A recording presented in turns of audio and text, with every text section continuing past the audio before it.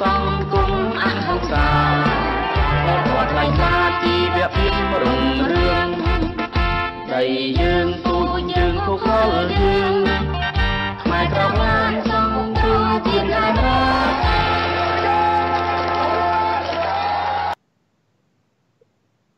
ប្រកាសណាผู้ម្ចាស់គ្រប់អង្គទីគ្រប់សក្ការៈព្រីមិត្តទូទស្សនិកជនជាទីមេត្រីខ្ញុំគណៈសមាជិកពិភពឋានៈសមូហ៍ព្រំពេញសូមស្វាគមន៍ប្រកាសណាผู้ម្ចាស់ព្រីមិត្តទូទស្សនិកជនក្នុងនិងក្រៅប្រទេសមកកាន់កម្មវិធីផ្សាយបន្តផ្ទាល់របស់ទូរទស្សន៍ព្រះទិសកម្ពុជាសម្រាប់ព្រឹកថ្ងៃ9កើតខែមិគសេឆ្នាំកុរឯកស័កពុទ្ធសករាជ2563ត្រូវនឹងថ្ងៃទី5ខែធ្នូឆ្នាំ2019ជំរាបពរប្រិយមិត្តទូរទស្សនិកជនមេតិកាព័ត៌មានសម្រាប់ការផ្សាយប្រគេននិងជូនក្នុងកម្មវិធីបន្ថែមមករបស់ទូរទស្សន៍ព្រះអាទិត្យកម្ពុជាលោកសំរៀងស៊ីប្រធានស្ដីទីគណៈបកសង្គ្រោះជាតិបង្ហាញវត្តមាននៅក្នុងទីក្រុងព្រុយសែលគណៈកម្មាធិការអចិន្ត្រៃយ៍នៃព្រឹទ្ធសភានិងពិនិត្យសេចក្តីព្រាងច្បាប់ថវិកាជាតិឆ្នាំ2020និងច្បាប់2ផ្សេងទៀតក្រសួងការបរទេសនិងសហប្រតិបត្តិការរបបព្រំភ្នំពេញបានបញ្ចប់សុពលភាពលិខិតឆ្លងដែនសកម្មជនគណៈបកសង្គ្រោះជាតិ27នាក់សមាជិកសភាអូស្ត្រាលីមកពីគណៈបកធំទាំងពីរស្នើសុំឲ្យរដ្ឋាភិបាលរបស់ខ្លួនឈប់សហការជាមួយនឹងរបបអន្តរជាតិក្រុងភ្នំពេញចំនួនពោញាតិញោមប្រិមិត្តសូមសម្រាប់បន្តិចដោយសារអាត្មាបើកភ្លើងមិនទាន់អស់ដើម្បីឲ្យញាតិញោមបានឃើញពន្លឺច្បាស់លើអាត្មាសូមអនុញ្ញាតបើកភ្លើងបន្តិចសិនចំនួនពោ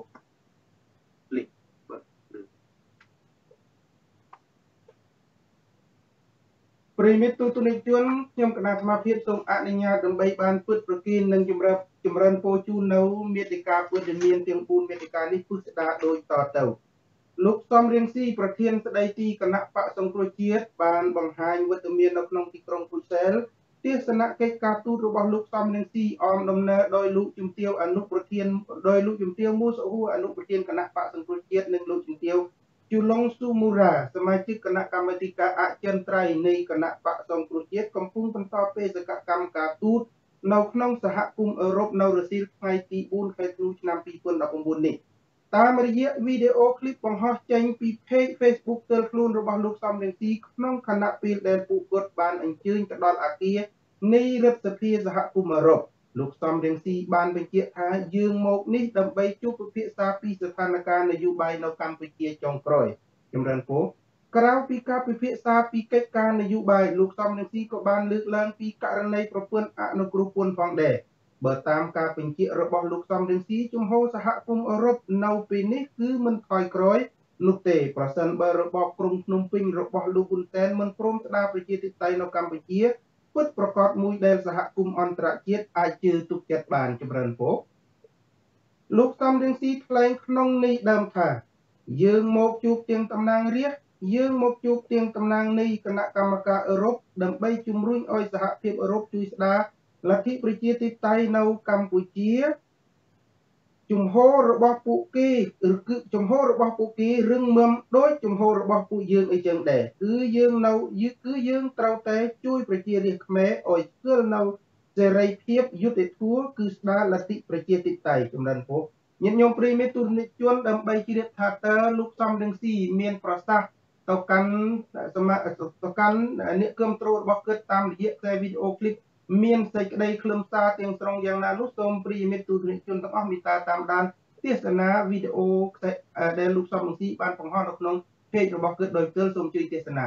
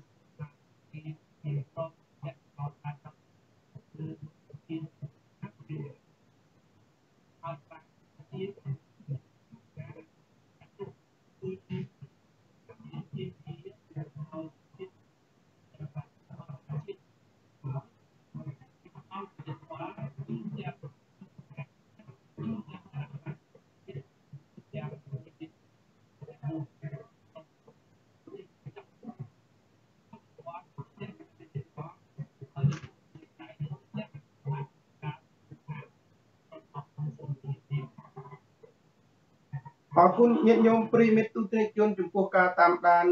ស្ដាប់ប្រសាសន៍របស់លោក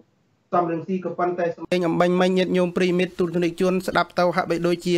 ឮមិនសូវច្បាស់ល្អខ្ញុំគណៈអាត្មាភាពសូមអនុញ្ញាតចាក់សារថ្មីឲ្យញាតិញោមបានស្ដាប់សារជាថ្មីម្ដងទៀតចម្រើនពរសូមអញ្ជើញខ្ញុំសំរងស៊ីពេលនេះកំពុងតែស្ថិតនៅក្នុងអគារសភាអឺរ៉ុបយើងមកជួបទាំងតំណាងរាស្ត្រយើងមកជួបទាំងតំណាងនៃគណៈកម្មការអឺរ៉ុបដើម្បីជំរុញឲ្យសហភាពអឺរ៉ុបជួយស្ដារលទ្ធិប្រជាធិបតេយ្យនៅកម្ពុជាជំហររបស់គេរឹងមាំដោយជំហររបស់យើងចឹងដែរគឺយើងត្រូវតែជួយប្រជារាស្ត្រខ្មែរឲ្យស្គាល់នៅសេរីភាពយុត្តិធម៌ឲ្យស្គាល់លទ្ធិប្រជាធិបតេយ្យយើងមានបង្វល់ដោយលឺសូរថាគេមិនព្រមទម្លាក់ចោលការចោទប្រកាន់មកលើលោកប្រធានកឹមសុខាប្រធានគណៈបក្សសង្គ្រោះជាតិហើយបែរទៅជាបញ្ជូនលោកកឹមសុខាឲ្យទៅកាត់ទោសគឺយើងប្រឆាំងដាច់ខាតយើងទាមទារឲ្យសហភាពអឺរ៉ុបនិងសហគមន៍អន្តរជាតិជំរុញឲ្យគេផ្ដល់យុត្តិធម៌ជូនទាំងកឹមសុខាជូនទាំងគណៈបក្សសង្គ្រោះជាតិជូនទាំងប្រជារាស្ត្រខ្មែរទាំងមូលសូមបងប្អូនជាជាក់ចាស់ថាយុត្តិធម៌នឹងឈ្នះអយុត្តិធម៌ហើយលទ្ធិប្រជាធិបតេយ្យនឹងឈ្នះអំណាចផ្ដាច់ការជាមុខឋានសូមអរគុណសូមជម្រាបលាអរគុណញាតិញោមប្រិមិត្តទូទៅជនដែលបានតាមដានទេសនាខ្សែអាត់ដើមរបស់លោកសំរៀងស៊ីសំលេងដើមរបស់គាត់វាឮមិនសូវច្បាស់ផងដូច្នេះទើបធ្វើឲ្យការចាក់ផ្សាយឮមិនសូវច្បាស់ល្អក៏ប៉ុន្តែអាត្មាព្យាយាមធ្វើឲ្យញាតិញោមអាចស្ដាប់បានដោយស្រួលប្រសើរជាងមុនបន្តិចចម្រើនពរញាតិញោមប្រិមិត្តទូទៅជនទេសនាកិច្ចការទូតរបស់លោកសំរៀងស៊ីបានកើតឡើងបន្ទាប់ពីតុលាការរបបហ៊ុនសែនបានបិទបញ្ចប់សំណុំរឿងចោទប្រកាន់ពីបទក្បត់ជាតិមកលើលោកកឹមសុខាហើយបញ្ជូនទៅជំនុំជម្រះដោយមិនបានកំណត់កាលបរិច្ឆេទច្បាស់លាស់ចម្រើនពរស្របក្នុងពេលតែមួយនោះដែរសហមេធាវីរបស់លោកកឹមសុខាក៏បានបន្តប្តឹងជំទាស់ទៅសាលាឧទ្ធរផងដែរមានន័យថាលោកកឹមសុខាមិនទទួលយកការសម្រេចចិត្តបញ្ជូនសំណុំរឿងរបស់លោកទៅជំនុំជម្រះប្រសិនបើលោកកឹមសុខាព្រមទទួលយកសំណុំរឿងទទួលយកការ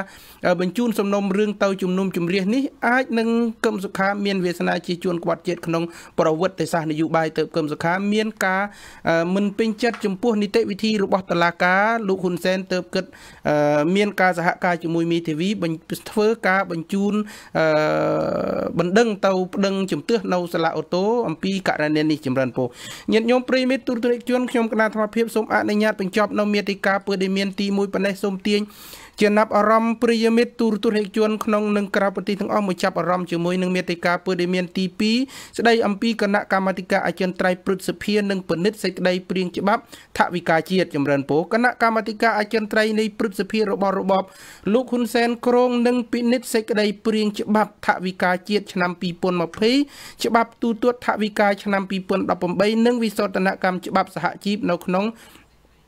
ថ្ងៃសុក្រខាងមុខនេះបើយោងតាមសេចក្តីជូនដំណឹងដែលទូរទស្សន៍ព្រះអាទិត្យទទួលបាននៅថ្ងៃពុធនេះចម្រើនពរសេចក្តីជូនដំណឹងដដែលបានសរសេរក្នុងន័យសេចក្តីដើមថាសេចក្តីព្រាងច្បាប់និងវិសោធនកម្មច្បាប់ទាំង3នេះនឹងត្រូវត្រួតពិនិត្យដោយគណៈកម្មាធិការអចិន្ត្រៃយ៍ព្រឹទ្ធសភាហើយនឹងដាក់ឲ្យអង្គព្រឹទ្ធសភាធ្វើការអនុម័តនៅពេលខាងមុខនេះចម្រើនពរមួយពិនិត្យនិងសម្រេចលើសំណើរបស់គណៈកម្មការទី2ព្រឹទ្ធសភាសូមដាក់សេចក្តី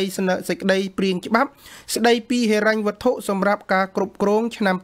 2020ទៅក្នុងរបៀបវិរៈនៃសម័យប្រជុំលើកទី4ព្រឹទ្ធសភានីតិកាលទី4ចម្រើនពរ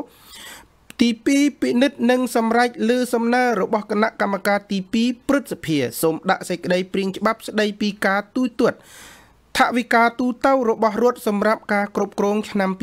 2018ចម្រើនពរគណៈកម្មការទី8នៃព្រឹទ្ធសភាក៏បានដាក់សេចក្តីព្រាងច្បាប់ស្តីពីវិសោធនកម្មមាត្រា3មាត្រា17មាត្រា20មាត្រា21មាត្រា27មាត្រា28មាត្រា29មាត្រា54និងមាត្រា55និងមាត្រា59នៃច្បាប់ស្តីអំពីសហជីពដើម្បីធ្វើការត្រួតពិនិត្យផងដែរចម្រើនពរ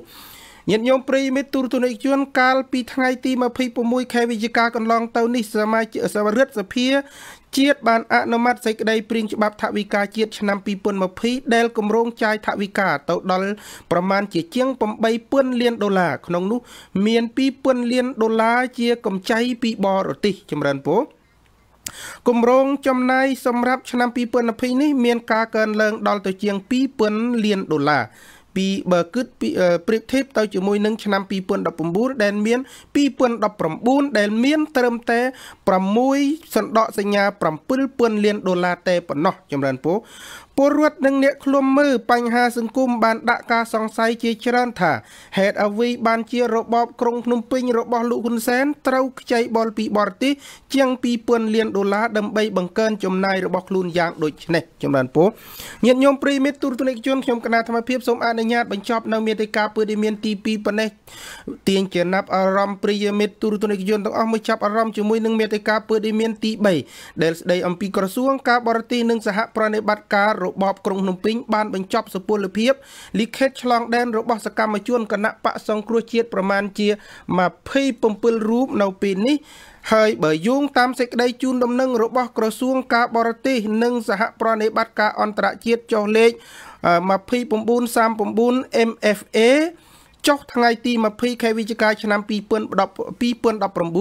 បានប្រកាសបញ្ចប់សុពលភាពជាផ្លូវការរបស់លិខិត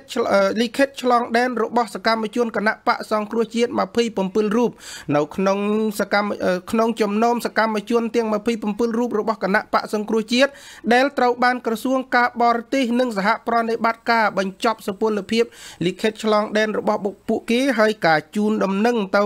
ហើយសេចក្តីជូនដំណឹងរបស់ក្រសួងការបរទេសដែលបានដាក់ជូនទៅកុងស៊ុលនិងស្ថានទូតនានានៅក្នុងព្រះរាជាណាចក្រកម្ពុជាដែលទូរទស្សន៍ព្រះអាទិត្យទទួលបាននៅពេលនេះនៅក្នុងនោះយើងមើលឃើញថាមានចំនួនសកម្មជនមួយចំនួនក្នុងចំណោម27នាក់នេះបាននិរទេសខ្លួនមកនៅខាងក្រៅប្រទេសហើយមិនត្រឹមតែប៉ុណ្ណោះចំនួនសកម្មជនដែលក្រសួងការបរទេសនិងសហប្រតិបត្តិការអន្តរជាតិរបស់របបក្រុងភ្នំពេញបច្ចុប្បន្នបានបញ្ចប់សុពលភាពលិខិតឆ្លងដែនរបស់ពួកគេនោះបានទទួលសិទ្ធិជ្រកកនផ្នែកនយោបាយមកដល់ប្រទេសទី3ហើយចម្រើនពរញាតិញោមប្រិយមិត្តទូរទស្សនិកជនសកម្មជនគណៈបកសង្គ្រោះជាតិមួយរយៈចុងក្រោយនេះរងសម្ពាធពីរបបរបស់លោកហ៊ុនសែនយ៉ាងច្រើនរួមទាំងការបំបិទសិទ្ធិសេរីភាពនិងការធ្វើទរណកម្មផ្លូវចិត្តព្រមទាំងចាប់ពួកគេដាក់ពន្ធនាគារទៀតផងចម្រើនពរញាតិញោមប្រិយមិត្តទូរទស្សនិកជនក្នុងលិខិតខាងលើដែលក្រសួងការបរទេស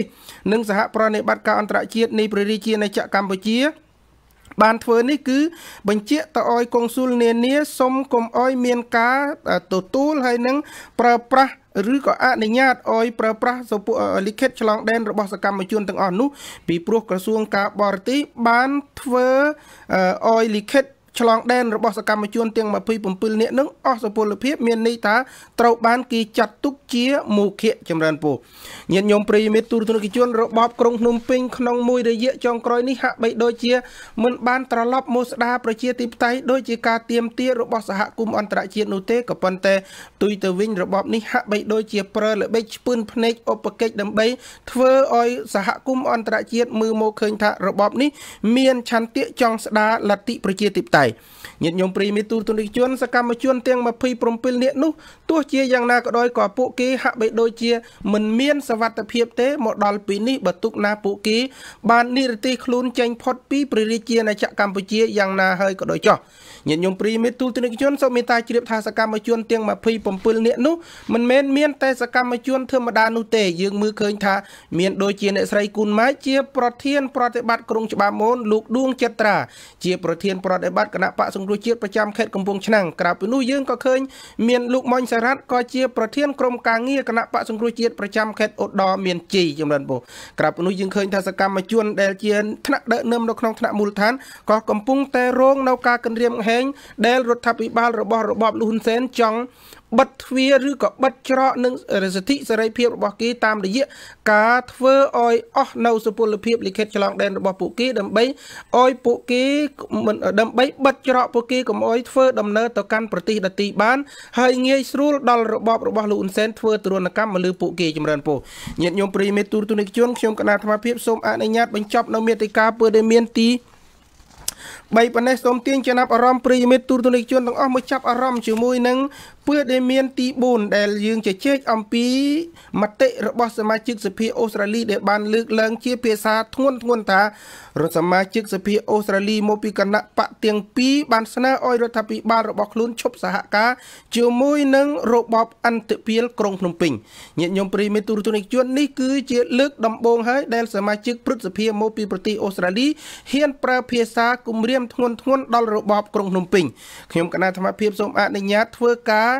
អានអត្ថបទដែលប្រែសម្រួលពីខ្លឹមសារពីកាសែត Sydney Post ទាំងស្រុងដែលត្រូវបានសហការីទូរទស្សន៍ព្រះអាទិត្យកម្ពុជាគឺលោកម៉ុញសារ៉ាត់បានប្រែសម្រួលអត្ថបទនេះទាំងស្រុងដូចតទៅចម្រើនពរសមាជិកសភាអូស្ត្រាលីមកពីគណៈបកធំទាំងពីរបានរួមសហការគ្នាតកល់ទោសនាយករដ្ឋមន្ត្រីហ៊ុនសែនបន្ទាប់ពីគូប្រជែងនយោបាយកំពុងត្រូវបានបញ្ជូនទៅកាត់ទោសពីបទក្បត់ជាតិដែលបទចោទនេះរងការរិះគន់យ៉ាងខ្លាំងពីសហគមន៍អន្តរជាតិគណៈបកនយោបាយសេរីនិយមនិងគណៈបកពលករបានប្រកាសអាសន្នពីឥទ្ធិពលរបស់ចិន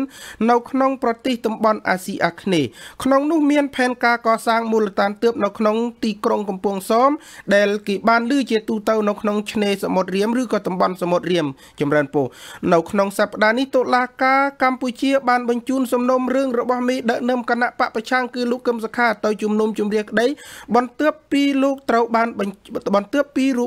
នចាប់ខ្លួនកាលពីឆ្នាំ2017ហើយគណៈបករបស់លោកក៏ត្រូវបានហាមឃាត់មិនអោយចូលរួមធ្វើការប្រកួតប្រជែងបោះឆ្នោតនៅឆ្នាំ2018កន្លងទៅនោះចម្រើនពរដែលត្រូវបានសហគមន៍អន្តរជាតិថ្កោលទោសយ៉ាងដំណំដែរកាលពីខែមុនសហគមន៍អឺរ៉ុបបានដាក់អូសាណាវ៉ាតរយៈពេល1ខែឲ្យរបបក្រុងភ្នំពេញដើម្បីពន្យល់ពីអ្វីដែលលោកធ្វើនឹងធ្វើដើម្បីដោះស្រាយដើម្បីពន្យល់ពីអ្វីដែលលោកនឹងធ្វើដើម្បីដោះស្រាយការរំលោភសិទ្ធិមនុស្សខណៈពេលដែលសហរដ្ឋអាមេរិកកំពុងពិចារណាក្នុងការឆ្លើយតបចំពោះរដ្ឋាភិបាលរបបក្រុងភ្នំពេញដែរលោក Julian Hill សមាជិកសភានៃគណៈបកពលករអូស្ត្រាលីបានមានប្រសាសន៍ថានាយករដ្ឋមន្ត្រីកម្ពុជាកំពុងតែរៀបចំរបបដឹកនាំតាមបែបក្មេងទំនើងហើយប្រទេសអូស្ត្រាលីត្រូវធ្វើការផ្លាស់ប្ដូរវិធីសាស្ត្រធ្វើទំនាក់ទំនងរបស់ខ្លួនជាមួយនឹងរដ្ឋាភិបាលនេះដែរចម្រើនពរលោក Julian Hill បានមានប្រសាសន៍ថាការកាត់ទោសមេដឹកនាំគណៈបកប្រឆាំងពីបទក្បត់ជាតិវាជារឿងធ្ងន់ធ្ងរណាស់រដ្ឋាភិបាលអូស្ត្រាលីត្រូវតែបញ្ឈប់ការល្អកល្អឿនជាមួយនឹងលោកហ៊ុនសែន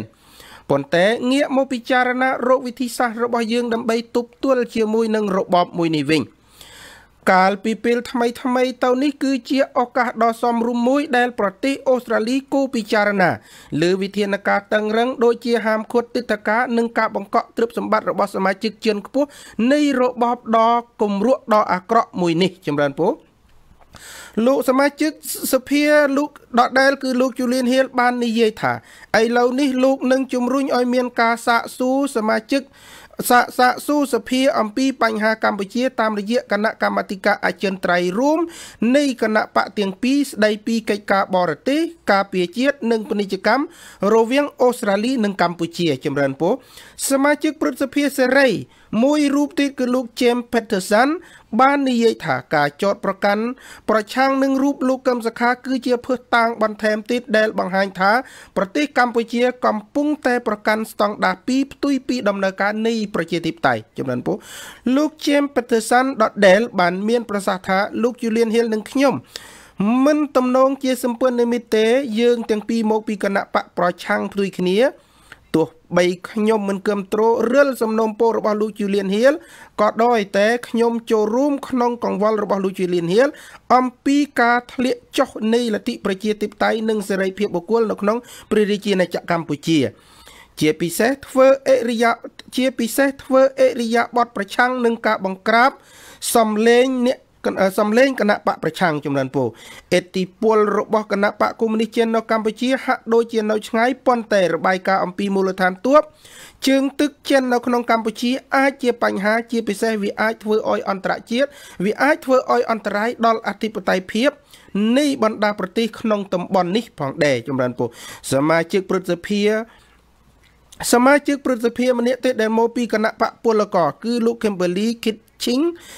បានមានប្រសាសន៍ថាអូស្ត្រាលីគួរតែពិចារណាលើច្បាប់ Magnitsky ដោយផ្អែកលើច្បាប់ដែលត្រូវបានអនុម័តនៅសហរដ្ឋអាមេរិកនិងប្រទេសអង់គ្លេសដែលធ្លាប់បានដាក់ទណ្ឌកម្មលើជនណាដែលរំលោភសិទ្ធិមនុស្សសមាជិកព្រឹទ្ធសភា Kitching បានមានប្រសាសន៍បន្ថែមថាការឈោអបដៃមើលរដ្ឋាភិបាលយើងមានទំនាក់ទំនងល្អជាមួយរបបផ្ដាច់ការនិងសម្លឹងមើលការធ្វើបាបប្រជាពលរដ្ឋគឺមិនអាចទទួលយកបានទេពីព្រោះវាជាការខុសឆ្គងទាំងស្រុងចំពោះគោលការណ៍របស់ប្រទេសយើងចម្រើនពូញាតិញោមប្រិយមិត្តទូទស្សនិកជនខ្ញុំគណៈធម្មភាពសូមអនុញ្ញាតបញ្ចប់នៅមាតិកាព័ត៌មានទាំង4មាតិកាប៉ុណ្ណេះសូមទាញចំណាប់អារម្មណ៍ប្រិយមិត្តទូទស្សនិកជនទាំងក្នុងនិងក្រៅប្រទេសមកចាប់អារម្មណ៍ជាមួយនឹងវេទិកាទូរទស្សន៍ព្រះអាទិត្យកម្ពុជាដែលនឹងធ្វើការពិភាក្សាគ្នាទៅលើប្រធានបទដ៏សំខាន់មួយដែលក្នុងគណៈពេលនេះយើងបានអញ្ជើញលោកមុញសារ៉ាត់ដែលជាជនរងគ្រោះមួយរូបត្រូវបានក្រសួងការបរទេសនិងសហប្រតិបត្តិការអន្តរជាតិបានបញ្ចប់សុពលភាពលិខិតឆ្លងដែនរបស់លោកក៏ប៉ុន្តែមកដល់ពេលនេះលោកនៅក្នុងទីតាំងមួយមានសវត្ថិភាពអាចជជែកពីបញ្ហានេះបានហើយក្នុងឱកាសនេះដែរយើងអញ្ជើញលោកមុញសារ៉ាត់មកជាភ្ញៀវកិត្តិយសសម្រាប់ធ្វើការពិភាក្សាក្នុងវេទិកាព្រះអាទិត្យថ្ងៃនេះស្ដីពីប្រធានបទដ៏សំខាន់មួយគឺវិបត្តិរបស់របបក្រុងភ្នំពេញដោយសាររំលោភបំពាននិងមិនធ្វើតាមសំណើរបស់សហគមន៍អឺរ៉ុបថាតើមកដល់ពេលនេះលោកមុញសារ៉ាត់មានទស្សនៈយោបល់យ៉ាងណានោះខ្ញុំគណៈអាត្មាភាពសូមអញ្ជើញលោកមុញសារ៉ាត់ចូលមកធ្វើការពិភាក្សាគ្នាក្នុងពេលឥឡូវនេះក៏ប៉ុន្តែញាតិញោមអំបញ្ញមិញខ្ញុំគណៈអាត្មាភាពឡៃវឹកនឹងអានដោយសារបញ្ជាការផ្សាយខ្លួនឯងនឹងអានខ្លួនឯងមិនបានបង្ហាញរូបរបស់សមាជិកព្រឹទ្ធសភា Julian Hill ហើយនិងលោក Peterson ចម្រើនពូនេះគឺជារូបលោកទាំងពីរចម្រើនពូបាញ់មិញខ្ញុំគណៈអាត្មាចេះតែខំប្រឹងអានព័ត៌មានដែលបានប្រែសម្រួលមកហើយក៏ភ្លេចពីរឿងដាក់រូបឲ្យញាតិញោមបានឃើញអំពីសមាជិកព្រឹទ្ធសភានិងរដ្ឋសភារបស់ប្រទេសអូស្ត្រាលីដែលបានថ្កោលទោសនិងហៅរបបរបស់លោកហ៊ុនសែនថាជារបបអន្តពាលនេះសេចក្តីដើមដែលអាត្មាហៅគឺប្រែមកជាពីភាសាអង់គ្លេសដែលមានចំណងជើងសេចក្តីដើមថា Australia must stop sucking on Cambodia gangster regime ចម្រើនពូដូច្នេះមានន័យជាភាសាខ្មែរយើងថាជារបបអន្តពាលក៏ប៉ុន្តែការប្រើប្រាស់ប្រែភាសាថាជារបបអន្តពាលនេះវាអាក្រក់ស្ដាប់បន្តិចប៉ុន្តែសមាជិករដ្ឋសភានិងព្រឹទ្ធសភាអូស្ត្រាលីទាំងពីររូបនេះគឺមិនខ្វល់នឹងការហៅរបបរបស់លហ៊ុនសែនថាជារបបអន្តពាលនោះទេចម្រើនពូហើយអ្វីដែលជារឿងសំខាន់ក្នុងការធ្វើការពិភាក្សាគ្នានេះសំណួរទី1ដែលយើងអញ្ជើញលោកមុញសារ៉ាត់បានមកដល់ក្នុងបន្ទប់ផ្សាយបន្តផ្ទាល់នេះហើយសូមចម្រើនពរលោកមុញសារ៉ាត់ណាសូមថ្លែងគុំលោកលោកមុញសារ៉ាត់សំណួរទី1ដែលចោទសួរលោកមុញសារ៉ាត់នៅពីនេះហេតុអ្វីក៏សមាជិកព្រឹទ្ធសភានិងរដ្ឋសភាមានដល់ទៅ3រូបនោះនៅក្នុងពីនេះគឺមានលោកJulian Hill ដែលតែងតែបញ្ចេញមតិយោបល់បន្ទាប់ពីលោក Mac Buckler ហើយយើងក៏ឃើញមានសមាជិកថ្មី2រូបទៀតគឺលោក Kimberly ហើយនិងលោក James Peterson យើងឃើញថាសមាជិកអូស្ត្រាលីនៅពេលនេះក្នុងនាមជាប្រទេសម្ចាស់ហត្ថលេខីនៃកិច្ចព្រមព្រៀងទីក្រុងប៉ារីសមួយរូបហាក់បីដូចជាដុតដៃដុតជើងណាស់នឹងកិច្ចការកម្ពុជានៅពេលនេះក៏ប៉ុន្តែសំណួរសួរដោយត្រង់ទៅកាន់លោកមុញសារ៉ាត់ហេតុអ្វីក៏សមាជិកព្រឹទ្ធសភារដ្ឋសភាអូស្ត្រាលីនៅពេលនេះហ៊ានប្រើភាសាធ្ងន់ធ្ងរទៅកាន់របបលហ៊ុនសែនថាជារបបអន្តពាលសូមអញ្ជើញលោកមុញសារ៉ាត់ណាស់គុណវាសំរុំដែរនៅពេលដែលប្រទេសអូស្ត្រាលីចាប់ផ្ដើមប្រើភាសាមួយដែលអត់ជាទូទៅភាសាការទូតគឺកម្រិតនេះដល់កម្រិតមួយដែលក្តៅបំផុតហើយបើសិនជាយើងស្ដាប់អំពីសំនៀងនិងអត្ថន័យនៃសេចក្តីថ្លែងការណ៍និងការបញ្ចេញទស្សនៈរបស់លោកដំណាងរាស្ត្រនិងលោកប្រសិទ្ធិរបស់ប្រទេសអូស្ត្រាលីដែលនិយាយអំពីអំពើអាក្រក់និងអ្វីដែលអន្តរជាតិមិនអាចទទួលយកបាននៅសកម្មភាពរំលោភបំពានទាំងលទ្ធិប្រជាធិបតេយ្យទាំងសេរីភាពហើយនិងទាំងរំលោភនៅស្មារតីរដ្ឋធម្មនុញ្ញរបស់ប្រទេសយើងអញ្ចឹងមកដល់ពេលនេះយើងអាចសម្គាល់បានថាប្រទេសទូទាំងពិភពលោកគេបានស្គាល់របបដឹកនាំរបស់លោកហ៊ុនសែនច្បាស់ហើយគេស្គាល់អំពីចរិតនយោបាយរបស់លោកហ៊ុនសែនច្បាស់ដូច្នេះលោកហ៊ុនសែនមិនអាចលាក់បាំងឬក៏មិនអាចលាក់នៅទង្វើអាក្រក់ដែលខំបិទបាំង ក្នុងរយៈពេលកន្លងមកក្នុងការដឹកនាំប្រទេសកម្ពុជាភូតកុហកដល់អន្តរជាតិបានទៀតទេពីព្រោះអ្វីដែលកើតឡើងនៅក្នុងរឿងក្តីរបស់លោកប្រធានក្រុមសុខារឿងរំលាយគណៈបកប្រឆាំងនិងរឿងការរំលោភសិទ្ធិមនុស្សទាំងកំរោលអន្តរជាតិគេចាប់ខ្សែភ្នែកមើលទូទាំងពិភពលោកហ្នឹងគឺធ្វើឲ្យប្រទេសនានាគេបានយកចិត្តទុកដាក់ហើយនឹងតាមដានជិតស្និទ្ធរហូតដល់ដឹងថាចំណុចខ្សោយហើយនឹងចំណុចអន់ថយរបស់រដ្ឋាភិបាលកម្ពុជាបច្ចុប្បន្ននេះវាធ្លាក់ដល់កម្រិតណាដូច្នេះការប្រើពាក្យជារបបអន្តរជាតិជារបបយើងហៅថារបបដែលយំខ្នងអីជាដើមហ្នឹងគឺវាសមរម្យជាមួយនឹងការប្រើប្រាស់ហ្នឹងហើយពីព្រោះលោកហ៊ុនសែនមិនដែលបង្ហាញអំពីតចរិតណាមួយដែលលើកកម្ពស់ប្រទេសកម្ពុជាយើងឲ្យមានលក្ខណៈថ្លៃថ្នូរនិងទទួលស្គាល់បានពីអន្តរជាតិហ្នឹងហើយអរគុណលោកម៉េចសារ៉ាត់យើងឃើញថាក្នុងគណៈពេលនេះវត្តមានរបស់លោកសំរងស៊ីក៏បន្តការទូតរបស់គាត់នៅឯទីក្រុងប្រ៊ុយសែលហើយសហគមន៍អន្តរជាតិតាមរយៈកាសែតយើងឃើញថារយៈពេល2ថ្ងៃមុននេះយើងឃើញថាកាសែត2បានចុះផ្សាយព្រឹកមិញគឺកាសែតនៅប្រទេសអូស្ត្រាលីហៅរបបលោកហ៊ុនសែនថាជារបបអន្តរជាតិប៉ុន្តែយើងមើលកាសែតមួយដែលមានមូលដ្ឋាននៅក្នុងប្រទេសចិនដែលហ៊ុនសែនធ្លាប់មានទំនុកចិត្តជាមួយចិនខ្លាំងហ្នឹងក៏បានប្រើចំណងជើងអត្ថបទរបស់ខ្លួនខ្លាំងមួយដែរថាកម្ពុជាកំពុងលេងជាមួយភ្លើងដោយការយកខ្លួនទៅផ្ដិតជាមួយនឹងចិនឬក៏ភ្ជាប់ខ្លួនទៅជាមួយនឹងចិនហ្នឹងគឺអាចនឹងរងគ្រោះខ្លាំងហើយលោកសំរងស៊ីបានប្រើភាសានេះថាហ៊ុនសែនភ្លើកំពុងលេងភ្លើងចម្រើនពោលេងភ្លើងជាមួយចិននៅពេលនេះអាចនឹងរងគ្រោះថ្នាក់ក៏ប៉ុន្តែអ្វីដែលជាខ្លឹមសារសំខាន់យើងមើលឃើញថារបបរបស់ហ៊ុនសែននៅពេលនេះហាក់បីដូចជាចង់ធ្វើអ្វីតាមចិត្តដែលគិតចង់ក៏ប៉ុន្តែបើប្រៀបធៀបទាញទៅអ្វីដែលគិតចង់ធ្វើរដ្ឋប្រហារឆ្នាំ1997គឺពិភពលោកមិនសូវបានបាញ់ព្រួយផ្ដោតអារម្មណ៍ទេដោយសារគេមើលមកឃើញថាការបោះឆ្នោត93វាជាការបោះឆ្នោតមួយដែលគេអាចទទួលយកបានហើយដូច្នេះការរៀបចំប្រទេសហ្នឹងក៏គេផ្ដល់ទំនុកចិត្តគេដកការឃ្លាំមើលបន្តិចក៏ប៉ុន្តែរយៈពេល30ឆ្នាំកន្លងមកនេះលោកហ៊ុនសែនបានបំផ្លាញគោលការណ៍កិច្ចព្រមព្រៀងទីក្រុងប៉ារីសបំផ្លាញគោលការណ៍ប្រជាធិបតេយ្យតាមរយៈយន្តការនៃការបោះឆ្នោតបំផ្លាញអីសពបែបយ៉ាងទើបសហគមន៍អន្តរជាតិគេបើកភ្នែកមើលអត់ព្រិចទេមកដល់ពេលនេះហើយយើងឃើញថាក្រោយពីព្រឹត្តិការណ៍ដ៏សំខាន់មួយគឺព្រឹត្តិការណ៍9វិច្ឆិកាពិភពលោកនៅបន្តឃ្លាំមើលដដែលស្របនឹងពេលដែលពិភពលោកគេបន្តឃ្លាំមើលដដែលលោកសំរងស៊ីក៏បន្តបេសកកម្មរបស់គាត់ឥតឈប់ដែរចម្រើនពោះលោកម៉េចសារ៉ាត់ថាតើរបបរបស់លូនសែនបើពិភពលោកគេឃ្លាំមើលគេបើកភ្នែកឥតព្រិចយ៉ាងដូចនេះអាចនឹងជួបវិបត្តិអីធ្ងន់ធ្ងរទេបើនៅតែបន្តប្រឆាំងជាមួយនឹងសំណើរបស់សហគមន៍អឺរ៉ុបជាពិសេសជាមួយនឹងអូសាណាវ៉ាត់របស់ EBA នេះសូមអញ្ជើញអរគុណរឿងទាំងអស់នេះបើយើងសម្លឹងមើលទៅអតីតកាលដែលអន្តរជាតិបានមិនមែនគេមិនដឹងអំពីពុទ្ធបទហើយនឹងចរិតនយោបាយរបស់ពួកកុម្មុយនីសទេតាមពិតគេដឹងថាលោកហ៊ុនសែនគឺជាអតីតមេខ្មែរក្រហមហើយក៏បានសាបព្រោះឬក៏បានរៀនសូត្រឆ្អិនឆ្អៅអំពីរបបគ្រប់គ្រងបែបផ្ដាច់ការហើយនឹងការធ្វើទុកបុកម្នេញដល់ប្រជាពលរដ្ឋខ្លួនឯងនឹងដោយមិនញញើតដៃហើយនឹងគ្មានការស្ដាយក្រោយដែរហើយគេក៏ស្គាល់ប្រវត្តិរបស់លោកហ៊ុនសែនច្បាស់ថាជាមនុស្សដែលមានចរិតអន្តរជាតិជាមនុស្សខុសខើដែលសូម្បីតែភាសានិយាយជាការទូតទំនាក់ទំនងអន្តរជាតិនិងជាសាធារណៈចំពោះពលរដ្ឋខ្លួនឯងក៏លោកហ៊ុនសែនមិនស្ទាក់ស្ទើរក្នុងការយកជីវិតមនុស្សមកធ្វើជាការគម្រាមកំហែងឬក៏យកជីវិតមនុស្សមកធ្វើជាឧបករណ៍ដើម្បីការពារឬក៏ដើម្បីបន្តការគ្រប់គ្រងអំណាចរបស់គាត់ក៏ប៉ុន្តែ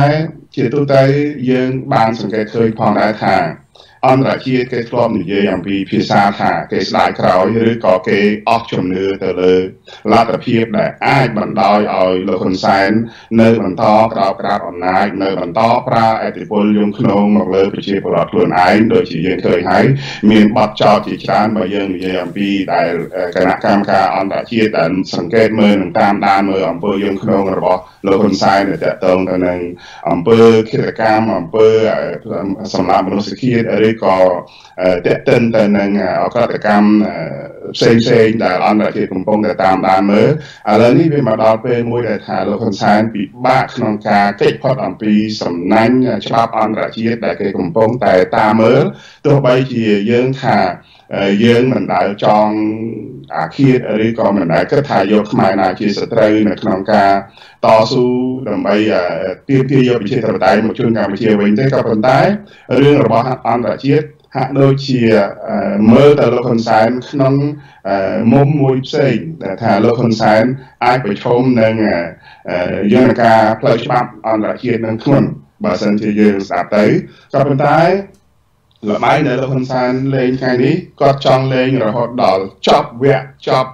រឿងរបស់គាត់ដែលគាត់ចង់បានគឺគាត់មិនបណ្ដោយឬក៏គាត់មិនបន្ទន់អេរិយាបថណាមួយទោះបីជាប្រសាសនវាទរបស់សហគមន៍អឺរ៉ុបថាទុករយៈពេលឥឡូវនេះសល់តែ7 8ថ្ងៃទៀតទេហើយលោកហ៊ុនសែនមិនដែលបានខកខ្វាយពីរឿងហ្នឹងទេគឺលោកហ៊ុនសែនប្រើវិធីគ្រប់យ៉ាងទោះបីជាយើងឃើញរយៈពេលប្រហែលថ្ងៃនេះលោកហ៊ុនសែនព្យាយាមបង្ហាញអំពីអេរិយាបថទន់ភ្លន់ក៏ប៉ុន្តែជាលក្ខណៈមានចរិតនយោបាយដោយជាក់ស្ដែងថ្ងៃមុនយើងឃើញលេងសកម្មជនដោះលែងសកម្មជនពីការចាប់ឃុំឃាំងដោយគ្មានទោសគ្មានកំហុសរួចហើយធ្វើជាលេងមកវិញក្នុងលក្ខណៈបន្ធូរបរិយាកាសក៏ប៉ុន្តែតាមការពិតដល់ថ្ងៃនេះយើងឃើញអ្វីដែលជាសេចក្តីរាយការណ៍របស់ទូរទស្សន៍ព្រះអាទិត្យបង្ហាញអំពីក្រសួងការបរទេសបានបង្កឬក៏បានធ្វើឲ្យអសុពលភាពនៃលិខិតឆ្លងដែនរបស់សកម្មជនថ្នាក់ដឹកនាំរបស់គណៈបក្សសង្គ្រោះជាតិចំនួន27នាក់ទៀតហ្នឹងវាជាកន្លឹះមួយដែលលោកហ៊ុនសែនព្យាយាម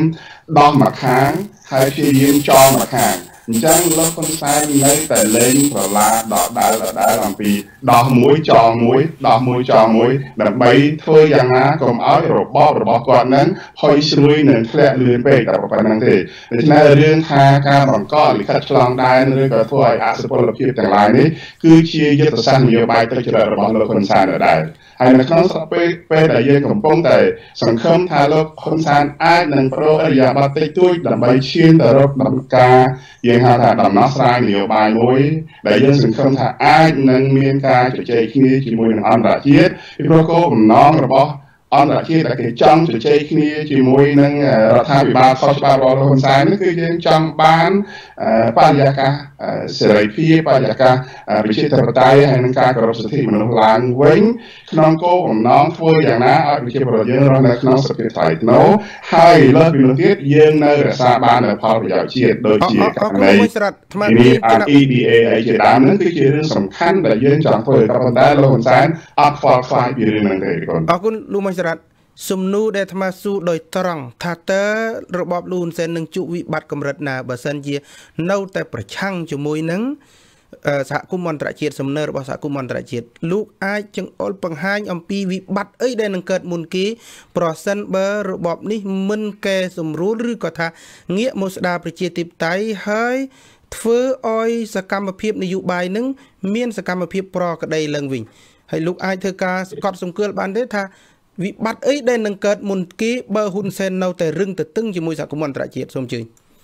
យើងមើលឃើញវិបត្តិធំដែលជាវិបត្តិអាចនឹងកើតឡើង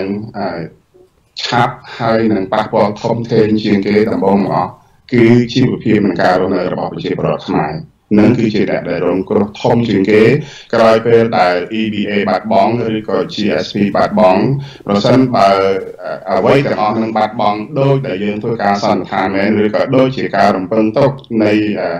ពីព្រោះអន្តរជាតិគេដឹងច្បាស់គេដឹងអំពីការគ្រប់គ្រងនយោបាយមិនមែនលោកហ៊ុនសែននឹងច្បាស់ជាងគេប្រហែលទេគេដឹងថា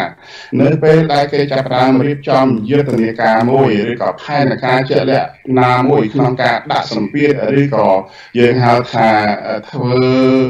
វើការដាក់គំនាបសេដ្ឋកិច្ចជាដើមហ្នឹងគឺប្រទេសនីមួយដែលគេបានធ្វើជោគជ័យហើយហ្នឹងមិនមែនតែកម្ពុជានោះទេគឺគេបានធ្វើច្រើនណាស់រហូតដល់ប្រទេសដែលអន្តរជាតិដាក់សម្ពាធហ្នឹងមិនមែនត្រឹមតែសម្ពាធសេដ្ឋកិច្ចទេគឺសម្ពាធការទូតសម្ពាធគ្រប់យ៉ាងធ្វើឲ្យប្រទេសនោះគឺអាចនឹងប៉ះពាល់ដល់បញ្ហាធំជាងគេគឺសេដ្ឋកិច្ចក៏ប៉ុន្តែទោះជាយ៉ាងណាក៏ដោយអ្នកដែលទទួលផលប៉ះពាល់នេះ អំពី EBA ឬក៏ GSP នឹងប៉ះពាល់ដោយហើយពួកគាត់ទាំងអស់គ្នានឹងក្រោកឈរតវ៉ាឈានទៅរកការយើងហៅថាអាចទៅដល់កម្រិតណាមួយដែលអាចនឹងកើតឡើងពីប្រទេសផ្សេងៗក៏ធ្លាប់ជួបមកហើយអានឹងយើងមិនទាន់ធ្វើការសន្និដ្ឋានទេក៏ប៉ុន្តែពេលនោះកាលណាតែមានការជឿចាប់វាតែងតែមានការរើបំរាស់វាជារឿងធម្មតាទេនឹងរឿងទី1ដែលលោកហ៊ុនសែនត្រូវជួបមុនគេឲ្យឆាប់បំផុតពីព្រោះថ្ងៃនេះសូម្បីតែតម្លៃស្រូវអង្ករស្រូវរបស់យើងផលិតបានហើយនៅត្រឹមតែ600រៀលខ្មែរហ្នឹងយើងនៅលក់អត់បានផងដូច្នេះរឿងទាំងអស់នេះជាសម្ពាធទី1ឈានទៅរកការដាក់ទម្ងន់ទៅលើដំណោះស្រាយដែលលោកហ៊ុនសែនត្រូវប្រឈមជាមួយនឹងមហាជនរបស់ប្រទេសកម្ពុជាប៉ុន្តែបន្ទាប់ពីនេះទៅអន្តរជាតិឥឡូវនេះដូចយើងបានឃើញហើយពីមុនមកប្រទេសផ្សេងតែងតែនិយាយភាសាការទូតជាលក្ខណៈត្រង់ទៅត្រង់មកឬក៏ជាលក្ខណៈគេហៅថាផ្ដល់ជាអនុសាសន៍នឹងការណែនាំដើម្បី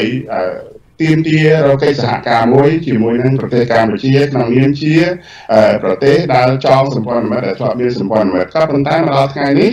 ដោយប្រទេសអូស្ត្រាលីគេបាននិយាយភាសាដែលយើងមិននឹកស្មានថាអូស្ត្រាលីគេអាចប្រើភាសាដ៏គ្រោតគ្រាតជាមួយនឹងរដ្ឋាភិបាលលោកហ៊ុនសែនមួយនោះទេហើយនៅក្នុងសំណុំពររបស់គណៈកម្មការអចិន្ត្រៃយ៍របស់សភាហ្នឹងក៏គេក្រងនឹងដេញដោលអំពីបញ្ហាការធ្វើពាណិជ្ជកម្មរួមគ្នាជាមួយប្រទេសកម្ពុជាថាតទៅទៀតទេអញ្ចឹងការធ្វើពាណិជ្ជកម្មរួមគ្នាវាអត់មានខុសអ្វីដោយដែលខាងសហគមន៍អឺរ៉ុបគេផ្ដល់ឱកាសឲ្យកម្ពុជាធ្វើពាណិជ្ជកម្មជាមួយប្រទេសគេជាលក្ខណៈយើងហៅថា EBA ឬក៏ជាមួយអាមេរិកយើងហៅថា GSP ដូច្នេះបើសិនជាអូស្ត្រាលីនិយាយអំពីការធ្វើសេដ្ឋកិច្ចឬក៏ពាណិជ្ជកម្មរួមគ្នាជាមួយប្រទេសកម្ពុជាវាជា impact មួយថែមទៀតវាជាឥទ្ធិពលបន្ថែមមួយទៀតហើយការធ្វើពាណិជ្ជកម្មមួយការធ្វើកិច្ចសហប្រតិបត្តិការតាក់ទងទៅនឹងកិច្ចការពារជាតិពីព្រោះគេក៏មានមូលដ្ឋានឬក៏មានធនធានមួយចំនួនដែលគាំពារមកដល់មន្ត្រីយោធាអីជាដើមនឹងដែរនៅក្នុងកិច្ចការនយោបាយរបស់កម្ពុជានោះរឿងទី1ហើយរឿងទី2នៃ impact របស់រដ្ឋាភិបាលហ៊ុនសែនដែលអាចនឹងបន្តត្រូវសម្ពាធត្រូវរងសម្ពាធពីអន្តរជាតិប៉ុន្តែអ្វីដែលធំជាងនេះទៀតគឺដោយយើងបានឃើញហើយថានៅក្នុងសេចក្តីថ្លែងការណ៍ឬក៏សារព័ត៌មានថ្ងៃនេះរបស់ Sydney ហ្នឹងក៏គេបាននិយាយដែរថាឱកាសដែលប្រទេសអូស្ត្រាលីក្នុងនាមប្រទេសគេដែលគេមានគោលការណ៍ហើយគេបានចូលរួមសំខាន់នៅក្នុងការធ្វើឲ្យមានសន្ធិសញ្ញាក្រុងប៉ារីសហ្នឹងគេក៏មានចំណែកទទួលខុសត្រូវនៃសោកសន្តិភាពរបស់កម្ពុជាដែរដូច្នេះយើងលើលោក Cambodia ដែលជាប្រតិភិរបស់អូស្ត្រាលីហ្នឹងគេនិយាយអំពីឱកាសដែលអាចធ្វើទៅបានគឺអនុវត្តទៅតាមគោលការណ៍ Magnitsky Act នឹងគឺការយើងហៅថារឹបអូសទ្រព្យសម្បត្តិយើងកុំនិយាយថាពួកទាំងអស់គ្នាឬក៏ពួកមន្ត្រីរដ្ឋាភិបាលនឹងគ្មានទ្រព្យសម្បត្តិនៅក្រៅប្រទេសទេហើយថ្ងៃនេះយើងបានឃើញព័ត៌មានច្រើនណាស់ដែលនិយាយអំពីទ្រព្យសម្បត្តិមហាសាលរបស់ក្រមរបស់លោកហ៊ុនសែនដែលមានដំណើរការនឹងប្រព័ន្ធលាងលុយកខ្វក់ដែលរាប់ពាន់លានដុល្លារនៅតាមបរទេសគេបានរកឃើញលុយអស់ទាំងហ្នឹងហើយដូច្នេះលោកហ៊ុនសែនហើយនឹងមន្ត្រីរបស់លោកហ៊ុនសែនកុំធ្វើប្រងើយកន្តើយថាมันមានផលប៉ះពាល់អ្វីដល់រចនាសម្ព័ន្ធនឹងការគ្រប់គ្រងរបស់អំណាចរបស់គាត់បើសិនជាអូស្ត្រាលីចេញនៅ Magnitsky Act ដែរអាមេរិកកាន់គេអនុវត្ត Magnitsky Act ដែរហើយ526អីជាដើមនឹងគេបំរុងនឹងចេញហើយអញ្ចឹងលោកហ៊ុនសែននៅអត់សក់ទេដល់ពេលវេលាមួយលោកហ៊ុនសែនអាចស្លាប់ឈរនៅក្នុងប្រទេសកម្ពុជាដូចក្រាមអញ្ចឹងអាហ្នឹងជារឿងដែលលោកហ៊ុនសែនគួរត្រៀមលក្ខណៈប្រសិនបើលោកមិនប្រងងាកមករកដំណោះស្រាយមួយដែលអាចទទួលបានទាំងអស់ទេគឺទៅវិលមករកដំណើរការឬក៏លំហប្រជាធិបតេយ្យឡើងវិញអានេះងាយទេក៏ប៉ុន្តែលោកហ៊ុនសែនមិនព្រមហ៊ានអនុវត្តឬក៏មិនព្រមហ៊ានលេងកន្លែងហ្នឹងដោយសារលោកហ៊ុនសែនបារម្ភខ្លាចចាញ់ខ្លាំងពេកពីព្រោះលោកហ៊ុនសែនក៏បីតែដល់ពេលណាក៏នៅតែចាញ់ដែរសូមលោកមិញសារ៉ាត់ប្រហែលជាសំឡេងមកពីខាងលោកថ្ងៃនេះដូចរៀងអេកូច្រើនយើងពិបាកក្នុងការស្ដាប់អ្នកទេសនាយើងមើលមកថាសំឡេងរៀងមិនសូវស្រួលឬអេកូក៏ប៉ុន្តែខាងអាត្មាពិនិត្យមើលអស់សាច់រឿងហើយគឺប្រក្តីធម្មតាបើសិនជាសំឡេងដូចជាប្រក្តីធម្មតាគឺឮបានស្រួលទេក៏ប៉ុន្តែថ្ងៃនេះឮញាតិញោមថាឮអេកូក៏ប៉ុន្តែញាតិញោមផ្សេងទៀតថាមិនអីដោយឡែកក្នុងអ្នកដែលទេសនា700អ្នកជាងនេះមានម្នាក់គិតថាសំឡេងមិនល្អដូច្នេះអាត្មា ទោះតែសំលេងញោមម្នាក់ក៏ដោយក៏ខំប្រឹងពិនិត្យមើលដែរឲ្យវាបានល្អប្រសើរចម្រើនពូញាតិញោមប្រិយមិត្តទូទនិកជួនអ្វីដែលលោកម៉ុញសារ៉ាត់បានលើកជ្រុងទី1គឺអំពីវិបត្តិសេដ្ឋកិច្ចដែលនឹងអាចកើតមានឡើងក៏ប៉ុន្តែអាត្មាយោងតាមរបាយការណ៍នឹងកាសែតអន្តរជាតិអាចនឹងមានវិបត្តិ3ថែមទៀតដែលនឹងអាចកើតឡើងនៅក្នុងពេលតែមួយក្រោយពីលូហ៊ុនសែនរឹងទៅតឹងជាមួយនឹងសហគមន៍អន្តរជាតិវិបត្តិដែលនឹងកើតឡើងគឺទណ្ឌកម្មការទូតដែលទណ្ឌកម្មការទូតនេះធ្វើគឺធ្ងន់ធ្ងរមែនទែនបើសិនជាយើងប្រៀបធៀបមើលទៅជាមួយនឹងប្រទេសវេណេស៊ុយឡានៅថ្ងៃនេះពេលនេះគឺប្រទេសមួយចំនួនគេហាមឃាត់មនុស្ស8នាក់ដែលជាថ្នាក់ដឹកនាំកម្ពុជារបស់វេណេស៊ុយឡាអត់មានសិទ្ធិដើរទៅណានៅជៀបគៀងត្រឹមប៉ុណ្ណឹងដូច្នេះវិបត្តិដែលនឹងកើតឡើងដាក់ទណ្ឌកម្មមកលើរបបក្រុងភ្នំពេញនេះក្រៅពីសេដ្ឋកិច្ចយើងមើលតែមួយជ្រុងយើងបារម្ភតែមួយជ្រុងទេក្នុងគណៈពេលនេះគឺយើងមើលអំពីប្រព័ន្ធអនុគ្រោះពន្ធ EBA និង GSP ក៏ប៉ុន្តែយើងភ្លេចទណ្ឌកម្មសេដ្ឋកិច្ចមួយផ្សេងទៀតដែលអង្គការសហជាតិដើរតួនាទីសំខាន់នឹងរឿងធំជាងវិបត្តិបាត់បង់ប្រព័ន្ធអនុគ្រោះពន្ធទៀតដែលយើងលើកឡើងពីវិបត្តិសេដ្ឋកិច្ចហ្នឹងគឺយើងលើកទៅចំណុចទីផ្សារដែលយើងបានពីប្រព័ន្ធអនុគ្រោះពន្ធទេក៏ប៉ុន្តែអាធំមួយទៀតនឹងអាចកើតឡើងអញ្ចឹងវិបត្តិសេដ្ឋកិច្ចអន្តរជាតិដាក់ទណ្ឌកម្មមកលើហ៊ុនសែនទណ្ឌកម្មការទូតក៏នឹងកើតមកលើហ៊ុនសែនចំណុចទី3ដែលនឹងអាចកើតឡើងធំជាងគេបើសិនជាហ៊ុនសែននៅរឿងទៅតឹងគឺវិបត្តិនយោបាយផ្ទៃក្នុងជាតិនិងផ្ទៃក្នុងបកវិបត្តិផ្ទៃក្នុងជាតិនិងផ្ទៃក្នុងបកគឺវាកើតឡើងចេញពីគណៈបកប្រជាជនឥឡូវអ្នកណាមានសន្តាគារច្រើនជាងគេឥឡូវអ្នកណាមានក្រុមហ៊ុនច្រើនជាងគេណាឧទាហរណ៍ធនាគារកាណាឌីយ៉ាឧទាហរណ៍ធនាគារកម្ពុជាយ៉ាណាធនាគារកម្ពុជាធនាគារ Royal ANC អ្នកណានៅពីក្រោយខ្នងរឿងទាំងអស់ហ្នឹងអ្នកណានៅពីក្រោយធនាគារកម្ពុជាធនាគារកម្ពុជាសាធារណៈអ្នកណានៅពីខាងក្រោយធនាគារកាណាឌីយ៉ាក្រែងពុងខៀវសែក្រែងប៊ុនរ៉ានីដែរបានអារឿងធនាគារកាណាឌីយ៉ានឹងហើយបានលុបកោះពេជ្រអស់ម្ដងថ្ងៃនេះហ្នឹងដូច្នេះពួកអស់លោកនឹងរងអារឿងអស់នោះមានរឿងច្រើនណាស់ដែលនឹងកើតឡើងសម្រាប់គណៈបកប្រជាជនកម្ពុជាប៉ុន្តែយើងនឹងធ្វើការពិភាក្សាលម្អិតនៅពេលក្រោយមួយទៀតបើសិនជាយើងមានពេលវេលាក៏ប៉ុន្តែចំណុចមកដល់ពេលនេះលោកម៉ុញសារ៉ាត់ក្នុងគណៈពេលដែលសហគមន៍អន្តរជាតិគេបានពង្រឹងកិច្ចការរបស់គេយ៉ាងរឹងមាំមិនថយក្រោយយោងតាមប្រសាសន៍របស់លោកសំរងស៊ីដែលបានលើកថ្ងៃនេះថាជំហររបស់សហគមន៍អឺរ៉ុបគេរឹងដូចជំហរយើងហើយបើលទ្ធភាពនៃការធ្វើការទូតរបស់លោកសំរងស៊ីបានកាន់តែខ្លាំងតទៅមុខវាសនាប្រព័ន្ធអនុគ្រោះពន្ធដែលនៅសល់ត្រឹមតែ7ថ្ងៃខាងមុខនេះលោកហ៊ុនសែនអាចយកវិធីលុបលាងលេងមកខាងធ្វើបាបមកខាងដូចជារៀបចំបញ្ចប់ក្តីកម្មសខាប៉ុន្តែលុបសុពលភាពសកម្មជនគណៈបកសង្គ្រោះជាតិនេះប្រហែលជាខុសត្រង់ថាចុះថ្ងៃទីតាំងពី20វិច្ឆិកាក៏ប៉ុន្តែឥឡូវនេះហ៊ុនសែនត្រូវស្ដារដល់ហ៊ុនសែនត្រូវស្ដារឯកសារនឹងមែនតើហ៊ុនសែនត្រូវផ្អើបចោលហើយវាអត់គូធ្លាយមកដល់ទូរទស្សន៍ព្រះអាទិត្យទេញាតិញោមលិខិតឆ្លងដែនរបស់សកម្មជនគណៈបកសង្គ្រោះជាតិដូចញាតិញោមបានឃើញ27នាក់នេះណាជាលិខិតមួយដែលគណៈបកប្រជាជនផ្អើបឯមែនតើទៅនឹងពីព្រោះបើសិនជាបញ្ចេញអានេះមួយទៀតអាបំណងដែលហ៊ុនសែនខំប្រឹងស្ដារ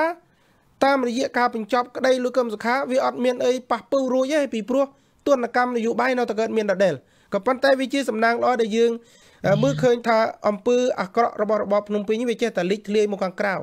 អញ្ចឹងលោកម៉ុញសារ៉ាត់បើសិនជាអធិពលរបស់លោកសំរងស៊ីនៅតែមានកាន់តែធំអញ្ចឹងហើយពិភពលោកគេនៅតែឃ្លាំមើលអញ្ចឹងហ៊ុនសែនមានលទ្ធភាពអាចស្ដារទួនពេលវេលាទេ7ថ្ងៃនេះសូមអញ្ជើញចំណាយកូនមិនមែនរឿងបើសិនទេបើយើងនិយាយអំពីអធិពលនយោបាយនិងអធិពលការទូតរបស់លោកប្រធានសំរងស៊ីនៅឯបរទេសហើយអ្វីដែលធ្វើឲ្យការវិវត្តនយោបាយឈានមកដល់ចំណុចចុងក្រោយនេះដែលយើងទទួលស្គាល់ថាលោកហ៊ុនសែនចុកមាត់ហើយឡើយនេះលោកហ៊ុនសែនស្ងាត់មាត់ហើយអំពីថាតើត្រូវជ្រើសរើសយកវិធីណាដើម្បីដោះស្រាយនិងតទល់ជាមួយនឹងលោកប្រធានសំរងស៊ីទោះបីជាយើងក៏បាននិយាយជាច្រើនដងហើយអំពីថាឥទ្ធិពល9វិច្ឆិកាដែលយើងហៅថាសេណារីយ៉ូ កឬក៏ជាផ្លែមកផែនការកដែលយើងបានដាក់ទៅសូម្បីតែទ្វារផ្ទះដែលចាក់សោពីក្រៅសូម្បីតែទ្វារគុកដែលយើងថាមិនដឹងជាចាក់សោប្រមាណជាន់រហូតដល់ដាក់ដល់ខ្នោះដៃទៀតណាទីបំផុតគឺត្រូវវាយដោះលែងមកទាំងស្រុងនឹងគឺជាឥទ្ធិពលដែលការទូតបានសង្កត់ទៅលើសម្ពាធនយោបាយរបស់លោកហ៊ុនសែនហើយរឿងដែលលោកហ៊ុនសែនប្រើចំណងចងមួយដោះមួយដោយជាវិធីដែលយើងធ្លាប់ដឹងថាចិនមិនចោលក្បួនយួនមិនចោលពុតហ្នឹងដែលចវាយរបស់លោកហ៊ុនសែនទាំងពីរហ្នឹងគឺគាត់ជាជាងគេហៅថាសុខចិត្តចាប់ខុសប្រសើរជាងលែងខុសហ្នឹងអានេះជារឿងរបស់លោកហ៊ុនសែនគាត់ធ្វើអញ្ចឹងនៅពេលដែលគេដឹងថាកន្លឹះរបស់គេដែលលែងអ្នក10អ្នក62អ្នកពីពន្ធនាគារគឺគេមានអ្នក27អ្នកនេះនៅក្នុងដៃសម្រាប់ជាចំណងមួយទៀតដើម្បីកុំឲ្យធ្វើសកម្មភាពនយោបាយបានពីព្រោះគាត់ដឹងថាអ្នក27អ្នកដែលនៅខាងក្រៅប្រទេសខ្លះនៅខាងក្នុងប្រទេសខ្លះហ្នឹងគឺជាសកម្មជននយោបាយសំខាន់គឺជាសកម្មជនកន្លឹះនៅក្នុងការធ្វើឲ្យមានការប្រែប្រួលស្ថានភាពទោះបីជានៅក្នុងការពង្រឹងកម្លាំងមូលដ្ឋានអីក៏ដោយអ្នក27អ្នកនេះមានឱកាសនឹងចល័តចុះចល័តឡើងក្នុងការធ្វើកិច្ចការនានាសម្រាប់គណៈបកក៏ប៉ុន្តែក្នុងនេះវាមានចរិតនយោបាយបង្កប់មួយទៀតនៅពេលដែលយើងមើលយើងមិនមែនចោទថាមានសំរងស៊ីមានក្រុមសុខាទេក៏ប៉ុន្តែវាមានចរិតនយោបាយបង្កប់មួយទៀតថាភាគច្រើនឬក៏សិនតែទាំងអស់នៃ27អ្នកនេះគឺជាសកម្មជនដែលបើគេមើលមកគេថាជាចំណិតឬក៏ជាសកម្មជននៅខាងវិញខាងស្លាប់របស់លោកសំរងស៊ីអញ្ចឹងក្នុងចរិតនយោបាយកន្លែងនេះគឺចង់បន្ធូរមកខាងប៉ុន្តែបលែងមកខាងក៏ប៉ុន្តែទោះជាទៅផ្លូវណាក៏ដោយចំណុចរបស់អន្តរជាតិនៅពេលនេះមិនមែនរឿងលេងលោកប្រធានកម្មសុខាដោះសកម្មជនឬក៏ទុកលោកប្រធានសំរងស៊ីហើយក៏មិនមែនរឿងលេងលោកប្រធានសំរងស៊ីទុកកម្មសុខាចង់និយាយថាចំណុចណាមួយនៅក្នុងចំណុចអស់ហ្នឹងបើសិនជាលោកហ៊ុនសែនលេងក៏វាអត់មានប្រសិទ្ធភាពទៅឆ្លើយតបជាមួយនឹងអ្វីដែលជាគោលបំណងរួមរបស់សហគមន៍អឺរ៉ុបទេគឺសហគមន៍អន្តរជាតិគេចង់បានថាបរិយាកាសប្រជាធិបតេយ្យនិងលំហសេរីភាពត្រូវតែបើកឡើងវិញដោយអ្នកទាំងពីរដែលមិនមានអ្នកណាម្នាក់ត្រូវបាត់ពីវត្តពីឆាកនយោបាយកម្ពុជាដែលតាក់ទងនៅក្នុងបរិយាកាសប្រជាធិបតេយ្យទេដូច្នេះរឿងថាប្រសិនបើលោកប្រធានមានឥទ្ធិពលបន្តទៅទៀតឬក៏យ៉ាងណានឹងកន្លែងនេះគឺថាយើងអត់មានប្របាក់បើសិនទេគឺលោកប្រធាននឹងឈររួមគ្នាជាមួយនឹងបងប្អូនប្រជាពលរដ្ឋខ្មែរទូទាំងប្រទេសត្រូវតែដើរទៅមុខហើយអន្តរជាតិចាប់ដៃជាមួយនឹងលោកប្រធានយើងគឺត្រូវដើរទៅមុខគឺគេលេងបន្ធូរដៃឲ្យលោកហ៊ុនសែនរស់របៀបនេះតទៅទៀតហើយលោកមុញសារ៉ាត់យើងឃើញជំហរមួយល្អដែលទេសនិកជនអ្នកគាំទ្រគណៈបកសង្គ្រោះជាតិគូតែយកចិត្តទុកដាក់បើសិនជាគឹមសុខាគិតព្រមទទួលតាមអវីដែលរបបរបស់លូហ៊ុនសែនធ្វើបញ្ជូនសំណុំរឿងរបស់គាត់ទៅជំនុំជម្រះក្តីប្រហែលជាសហមេធាវីរបស់គាត់អត់ប្តឹងជំទាស់ទេក៏ប៉ុន្តែនេះហើយជាជំហរឲ្យឃើញច្បាស់ផ្ដាល់ទំនុកចិត្តដល់អ្នកគាំទ្រគណៈបកសង្គ្រោះជាតិដែលយើងធ្លាប់ឮពីមុនមកថាសង្គ្រោះជាតិគឺជាក្តីសង្ឃឹមតែមួយគត់ឥឡូវនេះយើងមើលឃើញច្បាស់ហើយលោកសំរងស៊ីបើទុកណាកើតមកចូលដឹកនាំគណៈបកវិញគ្រាន់តែជាឋានៈជាប្រធានស្ដីទីក៏កើតធ្វើការគ្មានថ្ងៃសម្រាកកើតបន្តដំណើរការងារទៅមុខរបស់កើតរហូតរីឯលោកកឹមសុខាវិញទោះជារងអំពើអយុត្តិធម៌យ៉ាងអាក្រក់យ៉ាងណាក៏ដោយក៏កឹមសុខាអត់បដូរជំហរបើសិនជាកឹមសុខាបដូរជំហរដោះដៃពីសំរងស៊ីក្បត់ឆន្ទៈប្រជារាស្ត្រកឹមសុខាអត់បន្តក្តីទៅសាលាឧទ្ធរទេកឹមសុខាព្រមទទួលយកស្អីដែលហ៊ុនសែនធ្វើហើយដូច្នេះចំណុចនេះតើលោកមុញសារ៉ាត់មានអីបញ្ជាក់បន្ថែមអំពីទំហំនៃសម្ព័ន្ធមិត្តរវាងលោកកឹមសុខានិងសំរងស៊ីដែលអាចជាក្តីសង្ឃឹមធ្វើឲ្យជាតិខ្មែរមានភាពល្អប្រសើរឬក៏រុងរឿងជាងអ្វីដែលហ៊ុនសែនធ្វើមកលើជាតិយើងបច្ចុប្បន្នទេសូមជឿយើងទាំងអស់គ្នាក្នុងនាមជាអ្នកដែលនៅក្រោមការគ្រប់គ្រងឬក៏ដើរតាមគោលនយោបាយរបស់គណៈបកប្រជាជាតិមិនមែនតែខ្ញុំកណាម្នាក់ឯងទេគឺប្រជាពលរដ្ឋទាំងទូទាំងប្រទេស ដែលយើងបានបោះឆ្នោតឲ្យគណៈបក្សសង្គ្រោះជាតិគឺដោយសារយើងមានជំនឿលើជំហរនិងការភាពស្មោះត្រង់របស់លោកប្រធានទាំងពីរចំពោះពួកយើងនឹងហើយបានជាយើងថ្ងៃនេះយើងសុខចិត្តអ្នកខ្លះដល់លះបង់ដល់សេចក្តីសុខផ្ទាល់ខ្លួនអ្នកខ្លះលះបង់ដល់សេរីភាពរបស់ខ្លួនហ៊ានប្រឈមចំពោះមុខសមត្ថកិច្ចនិងអាជ្ញាធរពួកក្រុមរាជការហ្នឹងទៅដល់ជាប់គុកជាប់ច្បាប់អ្នកខ្លះរហូតដល់បាត់បង់អាយុជីវិតហ្នឹងគឺដោយសារយើងទាំងអស់គ្នាជឿទៅលើជំហរសំរងស៊ីកឹមសុខាគឺជាមនុស្សតែមួយនេះហើយបើសិនជាលោកកឹមសុខាលោកប្រធានគាត់ចង់បាននៅអ្វីដែលជាបន្ទាត់នយោបាយដោយលោកហ៊ុនសែនគូសឲ្យគាត់មែនលោកប្រធានកឹមសុខាមិនចាំបាច់ដល់ធ្វើពលកម្មរហូតដល់ជាប់គុកដល់2ឆ្នាំដល់ប៉ុណ្ណឹងផងលោកប្រធានកឹមសុខាមានឱកាសនឹងចរចានឹងនិយាយជាមួយលោកហ៊ុនសែនបានគ្រប់ពេលហើយមិនពិបាកដល់ប្រើពេលវេលាឲ្យគាត់នៅរងទុក្ខត្រាំត្រែងដល់ប៉ុណ្ណឹងទេហើយម្យ៉ាងទៀតនេះហើយគឺជាផុសតាងថ្មីមួយទៀតដែលយើងចង់បង្ហាញប្រជាពលរដ្ឋឲ្យឃើញឲ្យជួយមើលហើយសម្លឹងមើលទាំងអស់គ្នាថាប្រសិនបើលោកប្រធានកឹមសុខាព្រមយកឈ្មោះជាជនក្បត់ជាតិហើយដើម្បីទៅទទួលផលប្រយោជន៍លាភសក្ការៈពីលោកហ៊ុនសែនហ្នឹងលោកប្រធានកឹមសុខាមិនបង្ខំឬក៏មិនជំរុញឲ្យមេធាវីរបស់គាត់ធ្វើដាក់ពាក្យបណ្ដឹងទៅសាលាតូចដើម្បីជំទាស់នៅការចោទប្រកាន់ទេពីព្រោះយើងទាំងអស់គ្នាហើយសហគមន៍អន្តរជាតិក៏គេដឹងទាំងអស់គ្នាហើយថាការចោទប្រកាន់លោកប្រធានកឹមសុខាជាជនក្បត់ជាតិឬក៏បានប្រព្រឹត្តអំពើក្បត់ជាតិហ្នឹងវាជារឿងដែលហួសវិស័យដែលវាមិនមែនជារឿងពិតហើយដោយឡែករឿងជំហររបស់លោកទាំងពីរទោះជាយ៉ាងណាក៏ដោយទោះបីជាខ្ញុំនៅឆ្ងាយពីលោកប្រធានទាំងពីរដែលមិនបាននៅជិតលោកប្រធានក៏ដោយក៏យើងមើលឃើញទាំងអស់គ្នាថា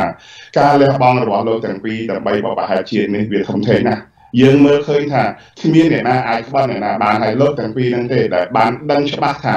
អ្នកណាមួយដើរចេញឬក៏ងាកចេញឬក៏ក្បត់ប្រជាពលរដ្ឋអ្នកនោះហើយគឺវាសនានយោបាយរបស់លោកគឺនឹងចប់នៅពេលនោះដូច្នេះរឿងនេះគឺមិនអាចទៅបានទេយើងត្រូវតែមានការជឿជាក់ថា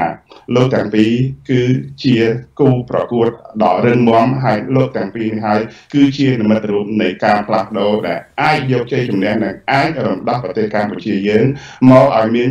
សេរីភាពឡើងវិញនៅក្នុងពេលឆាប់ខាងមុខនេះអរគុណលោកមេងសារ៉ាត់យើងមើលជារូបភាពនយោបាយនិងទិដ្ឋភាពនយោបាយក្នុងពេលបច្ចុប្បន្ននេះលោកកឹមសុខានិងលោកសំរងស៊ីហាក់បីដូចជា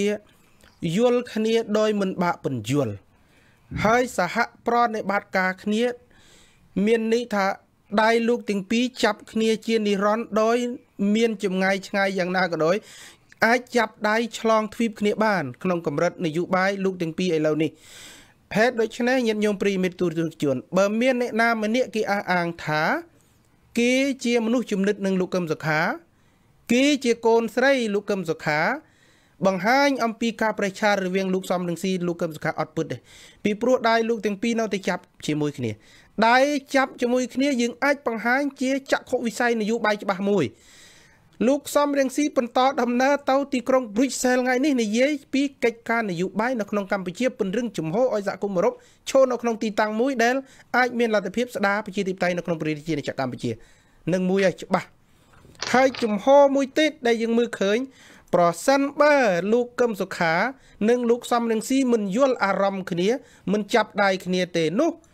ប្រហែលជាលោកកឹមសុខាក៏មិនប្តឹងជំទាស់ទៅអូតូដែរអានឹងហើយដែលរឿងយើងបង្ហាញថាសុំកុំអោយមានការស្រមើស្រមៃសុំអោយកុំអោយមានមន្ទិលសង្ស័យប្រជាពលរដ្ឋឥឡូវនេះជាកូនសដែលចាក់លោកសំរងស៊ីនិងកឹមសុខាឲ្យជៀបគ្នាអញ្ចឹងមានតែកូនសអំណាចពលរដ្ឋទេដែលទៅចាក់ឲ្យរបើរវាងកឹមសុខានិងសំរងស៊ីបើដរាបណាពលរដ្ឋខ្មែរនៅតែទៀមទាចង់ឃើញការរួបរวมរវាងលោកកឹមសុខានិងលោកសំរងស៊ីឲ្យរួបរวมគ្នាទោះជាលោកទាំងពីរនៅទ្វីបដាច់ពីគ្នាយ៉ាងណាក៏ដោយក៏លោកនៅតែចាប់ដៃគ្នាជានិច្ចសុំកុំទន់អាលមានអារម្មណ៍ផ្លាស់ប្ដូរពេលដែលឮគេនិយាយថាគេជាកូនឬក៏គេជាមនុស្សចំណិតនឹងកូនសុខាមិនពេញចិត្តនឹងនយោបាយសំរងស៊ីប៉ុន្តែមនុស្សដែលច្បាស់នឹងនយោបាយជាតិគឺកឹមសុខានិងសំរងស៊ីនយោបាយថ្ងៃនេះច្បាស់ណាស់សំរងស៊ីទៅធ្វើការទូតកឹមសុខាប្តឹងជំទាស់ទៅអូតូមានន័យថាយើងអត់ទទួលបើសិនជាមានកូនស្រីណាបើសិនជាមានអ្នកនយោបាយណាដែលគេថាជំនិតនឹងលោកកឹមសុខាចង់ឲ្យព្រះមហាក្សត្រលើកលែងទោសណាដើម្បីលើកលែងទោសបានទើបតែកាត់ទោសសិនដើម្បីកាត់ទោសបាន ទើបតែមានបទចោតច្បាស់លាស់ហើយដល់បទចោតលោកកឹមសុខាគេចោតពីបទជាតិហើយតើកុំសុខាព្រមទទួលយកក្នុងទំព័រប្រវត្តិសាស្ត្រថាជាជនក្បត់ជាតិរួចណាដូច្នេះអត់អាចទេកុំទទួលយើងជាអ្នកស្រឡាញ់រដ្ឋាភិបាលប្រជាធិបតេយ្យជាអ្នកគ្រប់គ្រងគណៈបកសង្គ្រោះជាតិអត់ទទួលស្គាល់ថាកឹមសុខាមានទូក្បត់ជាតិទេបើមានកូនស្រីណាបើមានអ្នកចនិតនឹងកឹមសុខាណាទទួលថាកឹមសុខាក្បត់ជាតិអោយមហាក្សត្រឬលេងតួបន្ទាបតម្លៃលោកកឹមសុខាខ្លាំងណាបន្ទាបតម្លៃលោកកឹមសុខាអត់ទទួលយកបានទេចំណុចហ្នឹងលោកម៉ុញសារ៉ាត់មានសំណួរចុងក្រោយដែលសារយើងនៅសល់ពីវេលាតិចថាតើមកដល់ពីនេះជំហរគណៈបកសង្គ្រោះជាតិគូឈរក្នុងទីតាំងណាដើម្បីឲ្យមហាជនមើលមកឃើញថាពួកគេអាចផ្ញើវាសនាលឺនាវាសង្គ្រោះជាតិមួយនេះបានសូមជឿគណៈគុណជំហររបស់គណៈបកសង្គ្រោះជាតិគឺបានចូលច្បាស់នៅចំពោះមុខមហាជនជាពិសេសយើងបានបង្ហាញអំពីជំហររឹងប៉ឹងចំពោះម្ចាស់ឆ្នោតដែលលោកបានផ្ញើវាសនានិងផ្ញើឆន្ទៈរបស់លោកនឹងមកជាមួយគណៈបកសង្គ្រោះជាតិក្នុងរយៈពេលប្រមាណឆ្នាំចុងក្រោយនេះទោះបីជាពួកយើងទាំងអស់គ្នាជាអ្នកនយោបាយត្រូវស្ថិតក្នុងស្ថានភាពគំរាមកំហែងរហូតដល់បាត់បង់សេរីភាពរហូតដល់អ្នកខ្លះបាត់បង់អាយុជីវិតទាំងអស់គ្នានេះគឺប្រកាន់ខ្ជាប់នៅស្មារតីគោរពឆន្ទៈរបស់បងប្អូនទាំងអស់គ្នានេះគឺជាជំហរដែលយើងចង់បង្ហាញឲ្យប្រជាពលរដ្ឋជឿជាក់ថាពួកយើងមិនទៅណាពួកយើងមិនក្បត់សម្លេងម្ចាស់ឆ្នោតទេផ្ទុយទៅវិញពួកយើងត្រូវបានគេមើលឃើញខាងគណៈបកប្រជាជនគេមើលឃើញថាយើងជាភាគីទាំងពីរគឺមានន័យថាគណៈបកសំរងស៊ីគណៈបកសិទ្ធិមនុស្សយើងបានបង្កើតមកជាគណៈបកសង្គ្រោះជាតិមួយនេះដល់រឿងមុំនេះក៏ប៉ុន្តែមានភាគីមួយទៀតដែលនៅពីក្រៅហើយនឹងកំពុងតែរងចាំជំហររងចាំមើលជំហររបស់គណៈបកសង្គ្រោះជាតិដែលថាតើយើងនៅរឹងមាំបានយូរប៉ុណ្ណាហើយពួកយើងពិតជាអ្នករឹងមាំដើម្បីឈានទៅធ្វើការផ្លាស់ប្ដូររបបប្រជាការមួយនេះមែនឬក៏មិនមែនក៏ប៉ុន្តែរយៈពេល2ឆ្នាំយើងបានមើលឃើញច្បាស់ហើយយើងបានបង្ហាញច្បាស់ហើយថាពួកយើងគឺពិតជាក្រុមឬក៏ពិតជាអ្នកដែលមានបំណងចង់ទៅធ្វើការផ្លាស់ប្ដូររបបប្រជាការនេះពិតប្រាកដដូច្នេះភាគីទី3ម្នាក់ទៀតដែលគេនៅរាល់ថ្ងៃគេគ្រាន់តែថានៅឯអង្គមិនទាន់ហ៊ានហក់ចេញពីសំពៅដែលគេកំពុងតោងហ្នឹងដោយសារគេចាំមើលតែឱកាសដល់ពេលឱកាសមកដល់ពួកគេនឹងមកភ្លុះទឹកភ្លុះដៃពីព្រោះគេមើលឃើញហានិភ័យគេមើលឃើញមហន្តរាយជាតិគេមើលឃើញថាកម្ពុជាអាចនឹងបាត់បង់ប្រសិនបើបណ្ដោយឲ្យមនុស្សម្នាក់នេះដឹកនាំប្រទេសតទៅទៀតយូរនឹងឆាប់កម្ពុជានឹងធ្លាក់ទៅលើដៃយួនជាមិនខានដូច្នេះពួកគេក៏ជាអ្នកស្នេហាជាតិដែរពួកគេក៏ស្រឡាញ់ប្រទេសដែរគេរងចាំតែពេលវេលាណាមួយដែលគណៈបកសង្គ្រោះជាតិមានឱកាសទៅប្រកួតធ្វើនយោបាយដោយសេរីនិងយុត្តិធម៌ពួកគេនឹងចូលរួមសកម្មភាពជាមួយយើងហើយដូច្នេះសូមឲ្យបងប្អូនប្រជាពលរដ្ឋកុំបារម្ភអំពីបញ្ហានេះយើងគណៈបកសង្គ្រោះជាតិនៅជាមួយបងប្អូនជានិច្ចយើងទាំងអស់គ្នានៅការពារឆន្ទៈនិងមិនអាចក្បត់ឆន្ទៈរបស់ម្ចាស់ឆ្នោតជាដាច់ខាតនឹងគឺជាជំហររបស់យើងមានសំណួរចុងក្រោយមួយនាទីក្រោយពីសហគមន៍អឺរ៉ុបដាក់អូសានណាវ៉ាតមកដល់ពីនេះហេតុអ្វីក៏លោកហ៊ុនសែនស្ងាត់ខ្លាំងម្នេះតើលោកហ៊ុនសែនស្ងាត់ដោយម្ដាយឈឺតើលោកហ៊ុនសែនស្ងាត់ដោយសាររួមមធ្យោបាយដោះស្រាយឬក៏ហ៊ុនសែនស្ងាត់ដោយសារសម្ពាធគេគៀបហ៊ុនសែនខ្លាំងលីនដាតសូមជឿលោកហ៊ុនសែនអត់មានបារម្ភអីពីរឿងទាំងអស់ហ្នឹងទេបើសិនតែយើងមើលអំពីរឿងថាម្ដាយឈឺឬក៏យ៉ាងណាហ្នឹងលោកហ៊ុនសែនគ្រាន់តែលេងសើចជាមួយដោយអ្វីដែលលោកប្រធាននិយាយចឹងថាលោកហ៊ុនសែនកំពុងតែលេងជាមួយភ្លើងអញ្ចឹងលោកហ៊ុនសែនអត់ទាន់ដឹងថាខុសក្តៅរបស់ការធ្វើការផ្លាស់ប្ដូរដែលអាចនឹងធ្វើឲ្យលោកហ៊ុនសែនចប់នៅពេលដ៏ខ្លីខាងមុខនេះលោកហ៊ុនសែននៅមិនទាន់សម័យឃើញថាវានឹងកើតឡើងនៅរបៀបណាទេពីព្រោះលោកហ៊ុនសែននៅតែមានជំនឿមួយថាអូបន្លាយពេលវេលាសង្ឃឹមថានឹងមានស្នាមប្រេះស្រាំរវាងកឹមសុខាសំរងស៊ីក៏ប៉ុន្តែការសម័យកន្លែងនេះយើងគ្រាន់តែចង់ប្រាប់ទៅលោកហ៊ុនសែនថាទោះបីលោកដេកសម័យ10ជីវិតទៀតក៏ទៅអត់រួចដែរពីព្រោះគណៈបកសង្គ្រោះជាតិហើយនឹងអ្នកគ្រប់គ្រងរបស់គណៈបកសង្គ្រោះជាតិបានផ្ញើវាសនាតែមួយគត់គឺយើងត្រូវតែរួមគ្នាជាមួយនឹងគណៈបកសង្គ្រោះជាតិទៅរកការផ្លាស់ប្ដូររបបប្រជាការនេះឲ្យទាល់តែបាននេះគឺជាអ្វីដែលយើងធ្វើឲ្យលោកហ៊ុនសែនមិនអាចរកវិធីណាផ្សេងដើម្បីមកតទល់ជាមួយនឹងយុទ្ធសាស្ត្រដ៏មុតស្រួយរបស់គណៈបកសង្គ្រោះជាតិនឹងបានតទៅទៀតបង អរគុណលោកមុញសារ៉ាត់ដោយសារពេលវេលាយើងបានបញ្ចប់ទៅហើយអ្នកប្រើប្រាស់បណ្ដាញសង្គមមួយចំនួនបានលើកការបញ្ចេញមតិថាហ៊ុនសែនស្ងាត់គឺក្រោយពី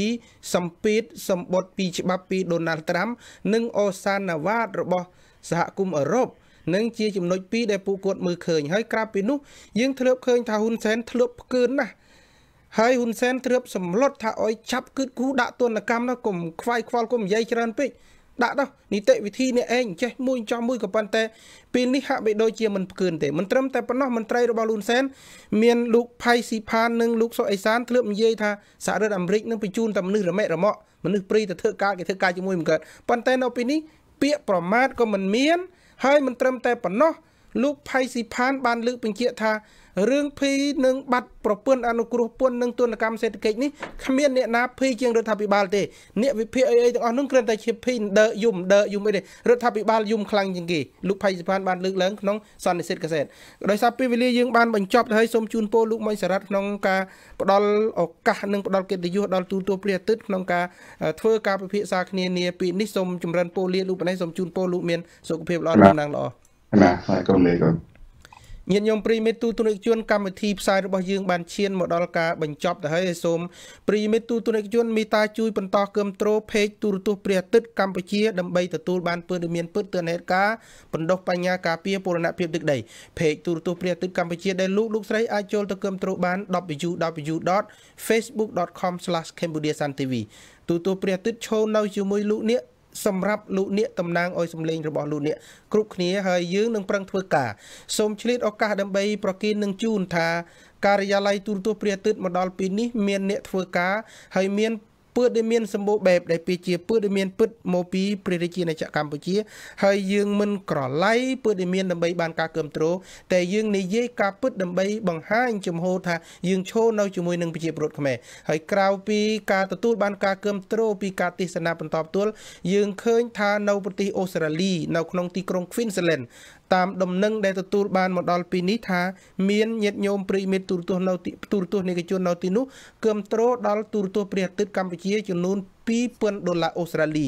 ដែលថវិកាទាំងអស់នោះយើងនឹងយកមកចាត់ចែងទៅលើការងារ3ការងារទី1គឺឧបត្ថម្ភទៅដល់ក្រុមការងារដែលចុះធ្វើការនៅតាមមូលដ្ឋានហើយយើងនឹងយកថវិកានឹងមកចាត់ចែងទៅលើអ្នកជំនាញមួយចំណែកហើយនឹងការិយាល័យរបស់ទូរទស្សន៍ព្រះអាទិត្យកម្ពុជាដែលមានមូលដ្ឋាននៅសហរដ្ឋអាមេរិក